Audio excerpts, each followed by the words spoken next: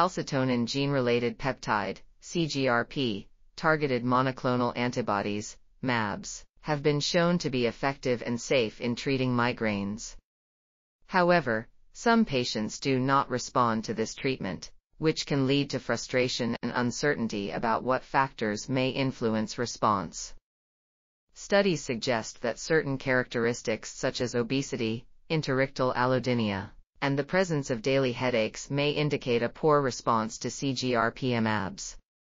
In contrast, having tried other prophylactic medications, unilateral pain with or without unilateral autonomic symptoms, and a history of successful treatment with triptan drugs may indicate a good response to CGRP mAbs.